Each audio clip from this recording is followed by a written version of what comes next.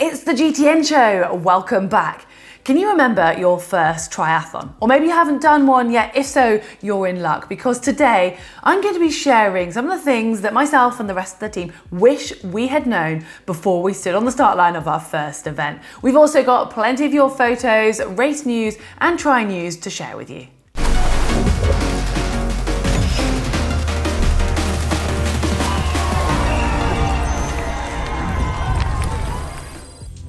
Hindsight is an incredible thing. Just imagine if we knew what was coming up. That's why I am delighted to share with you today the things that Mark Fraser and I wished we had known before we went and did our first triathlon. For me, it's not actually that long ago and I can still remember. The first one I want to start with is the swim factor. Yes, open water swimming in a mass group is unsurprisingly incredibly different to pool swimming, and if you do all of your training indoors, you're going to have a little bit of a shock when it comes to open water. Now, I'm not trying to put you off here, but learn from this and make sure you get some practice in beforehand. I was a little bit ignorant to this one. I came from a strong swimming background and just thought, oh, I'd rock up to my first triathlon and swim in a group. It was a little bit of a shock to the system, to say the least. And also practice with a wetsuit, because it does feel entirely different, and if you haven't done open water before, you'll be pleased to hear that a wetsuit makes everything feel different, but actually a little bit better and a little bit easier, because you do float that much more easily. So again, practice with that and swimming in groups. And maybe at the moment, with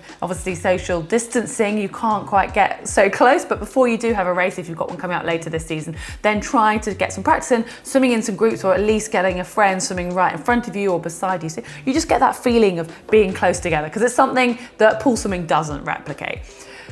We've also got the good old jelly legs. Now, you might have practiced and done loads of training in swimming, cycling and running separately, but when you put them together, it's a little bit different. Going from horizontal in the swim to suddenly running to your bike and then getting onto the bike is a really odd sensation, and it's worth practicing that beforehand. It's not so easy maybe to practice the swim to bike, but just practice coming out of the water and trying to jog across the car park or wherever it is you are swimming, just to get that idea. But then it's the bike to the run that really gives that sort of more longer term feeling of jelly legs.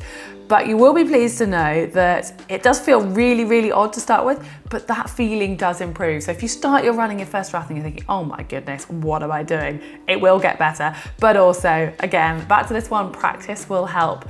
Brick sessions aren't fun, but they will pay off, even if it's just that mental preparation of knowing what to expect, and it also helps with physical preparation. Your legs will just sort of be slightly more adapted to it. Lubrication is key in triathlon. This was one that I didn't know. I mean, having done all of the events separately, I didn't really have an issue with garments rubbing, but add to that, especially in long distance events, some sweat, maybe lake water, or even worse, sea salt water, then it's amazing how wearing one garment for 3 different sports can add areas of chafing that you just never expected. So any areas that could potentially even give you the slightest of rub, I would recommend putting some lubrication on there, whether it's your shorts, your top, even your feet, for when it comes to the run for your trainers that just needs protecting. It's better to be safe than sorry, and you want to be obviously comfortable when it comes to your event. Now on to kit, and obviously it's one of the problems with triathlon. We do need a lot of kit, and it can be quite daunting. You don't have to have the top level of kit, but you do have to have kit that's working. So thoroughly check everything beforehand, especially your bike, because you don't want any extra stresses on the day with things breaking or going wrong. And if you can have spares of things like goggles, then again, that just takes away any potential problems that might happen on the day. It means you're ready to deal with anything. And comfort is key in triathlon, and something that put me off the sport for a little while, because I used to train with some triathletes and I'd see them sort of going out for a run from the pool or running around the pool in their swimsuits, and I just thought, I am definitely not riding a bicycle or going for a run in my swimsuit. However, you don't have to. You might have seen the Olympics and thought, oh my goodness, that's what you have to wear. But you'll be pleased to hear that whatever distance you're doing, you can actually get changed between each discipline if you prefer. But tri-suits have come a long way, and they're a really comfortable garment that's flattering, and you can find one to fit you. But to start with, if you're just going to do a race and you're not sure if you want to invest in a tri-suit, you could either maybe see if you could borrow one. But again, you can change into different parts for the 3 disciplines, especially on longer distance races. You'll see that happening more often. And the final 2 points that I didn't really realize, triathlon is such a community sport. So if you're really nervous going to your first triathlon, then do not worry, because the triathlon community is just sort of there to look out for each other. And that's one thing that I certainly was pleasantly surprised at my first event, as everyone was just really happy to help and give any advice. So just ask, let people know you're doing your first triathlon. They'll be delighted to give you any advice and welcome you. And finally, that feeling of endorphins you get after each event. I really didn't expect to have such a great feeling of accomplishment, and you'll be pleased to hear, if you have done one triathlon, that doesn't end. It's like an injection of endorphins. That's why I think our sport is so addictive.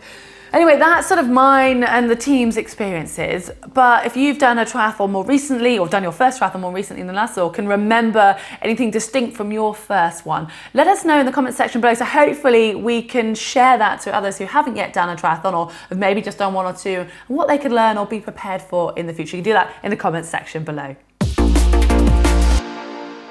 On to Tri News now, and I know there's been some incredible challenges and fundraising attempts during lockdown, and obviously we can't cover them all, but there's another recent one that caught my eye. It's 10-year-old Jonathan Collicott, who is targeting to cover 480 kilometers in the form of a triathlon to get himself from his home, this is all virtually obviously, from his home to Paris in France. Now he lives in Windsor in the UK. So he's already gone about the run to get him to the coastline. That was a total of 150 kilometers of running.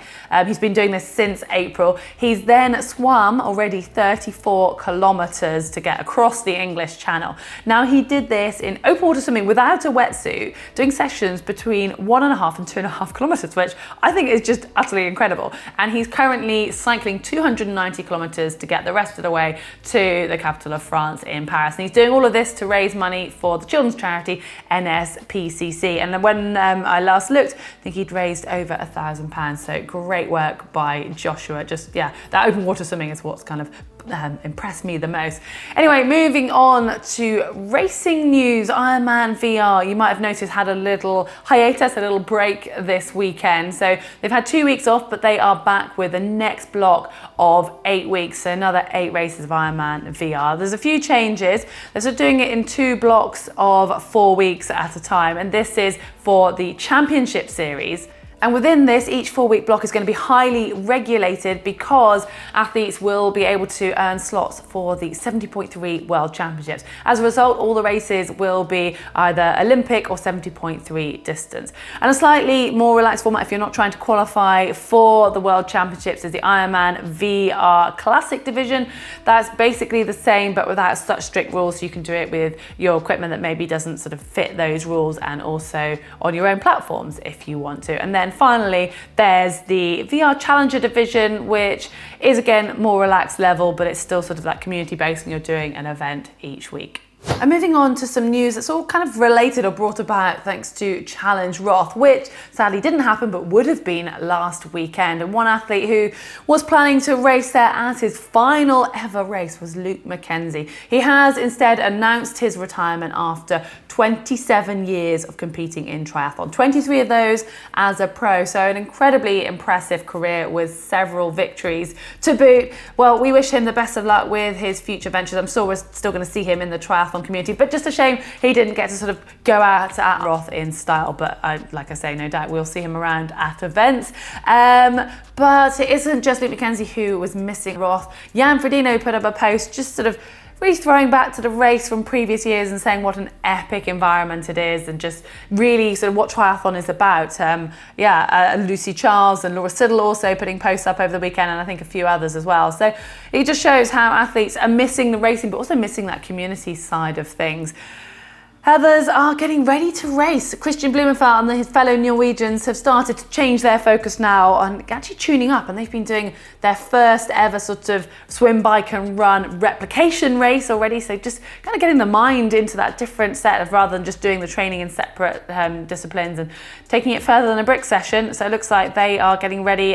Christian says here, seems like European Championships will be at the end of August, and the Norwegian team will be ready. So we look forward to seeing them race if that does go ahead. We've also got the Super League event starting again soon, just for the pros at the end of this month. So it's quite exciting to see some of that coming back very soon.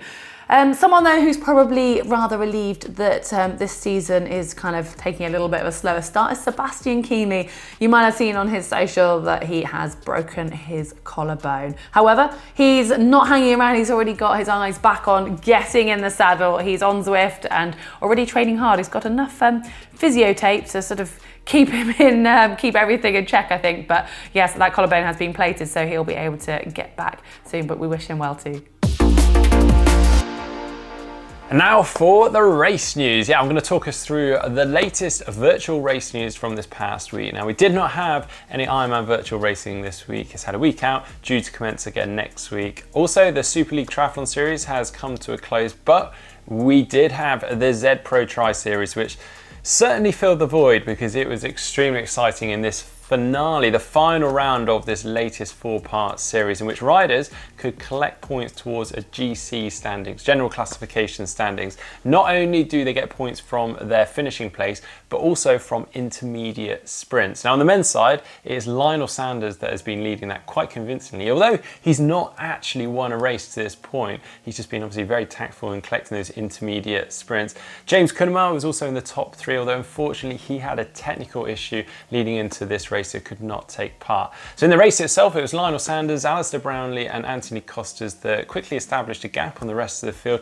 Alistair seemed very keen to push the pace and put the hurt on, but unfortunately he also suffered a dropout or some sort of technical issue. So it seemed like Lionel took that opportunity, pushed on, dropped Anthony Costas, established a bigger gap yet again. He took the win by about a minute to Anthony Costas, and then in third we had Kenneth van der Rijske.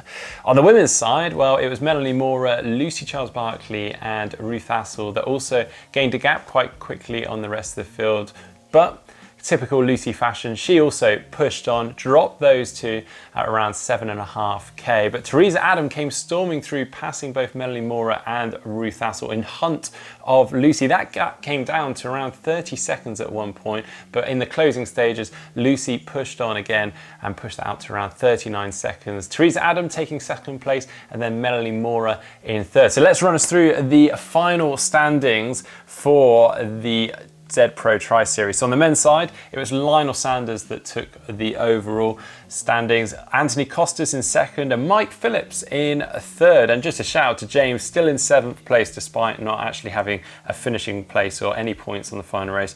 Then on the women's side, it was Teresa Adam that took that win. So well done to her for pushing on as well and taking that second place in that final race. Lucy Charles-Barkley in second, and then Jocelyn McCauley in third.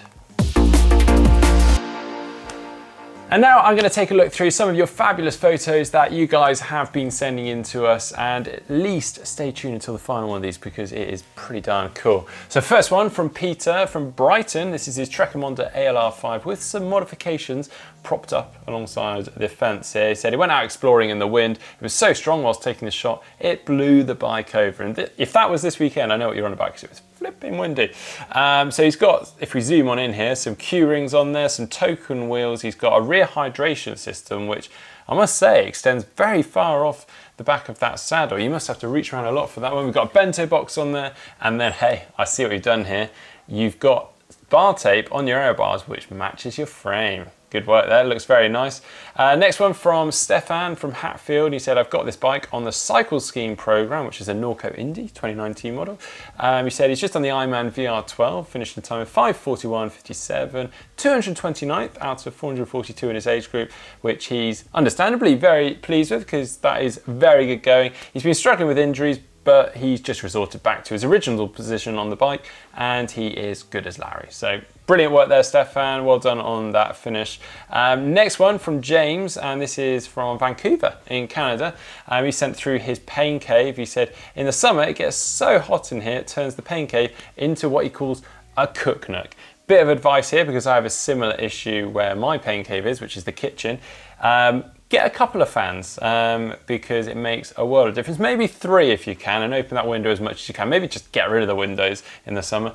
But yeah, that looks like a brilliant little designated pain cave, or cook nook as you call it. But finally, we've got this pretty darn impressive one. This is from Devendra, and this is from Pune in Maharashtra in India. He said he signed up for Ironman Tallinn just before lockdown was announced, but he said this setup got him through, and he's managed to get his training in. So he's got this treadmill, he's got a Wahoo kicker core, I believe, there with a Trekimonda SL5 on there. He's got a rowing machine and some sort of, I think that's like a crunch machine, I'm not too sure.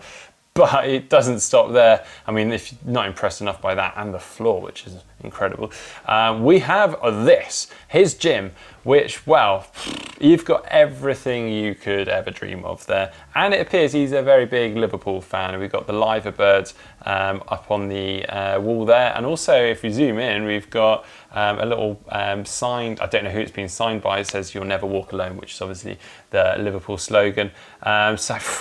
Very impressed. We'd love to know more details about that, so please get involved in the comment section below if that's it, Defender, if you're watching this. But yeah, please do keep sending through all your pain caves. You can find the link for that uploader on screen right now or in the description below.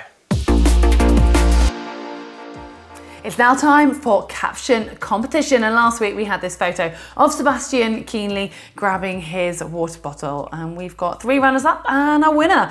Our first runner up comes from James Simmons with such keenly attuned senses. Sebastian didn't even need to look at the road ahead. Sian Moloney, coach's report says, strong pull and exit, but legs are still sinking. Yeah, you'd hope you wouldn't be in that position in the water, wouldn't you? David Bannister, our final runner-up. Did nobody tell him there was no baton in a tri relay? But the winner this week goes to Ian Moffat, who'll be winning a GTN cap.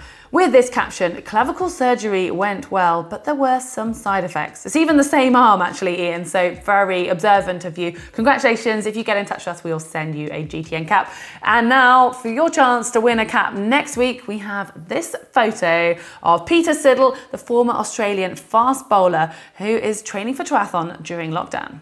Well, make sure you share any of your suggestions with us. And that is a conclusion for this week's show. There's still plenty of videos this week, including one I'm quite excited to see.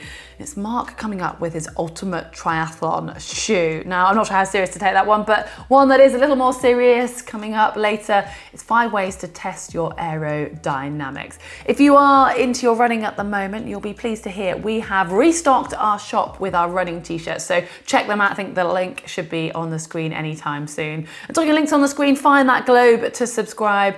Give us a like if you've enjoyed this video. And before you go, there's a couple of videos you might like to take a look at. One is how to carry your phone when running. You can find that just down here. And if you've been having some problems with your feet, taking maybe a new pair of trainers or something, you want to know how to look after your feet, there's some tips from Mark just here.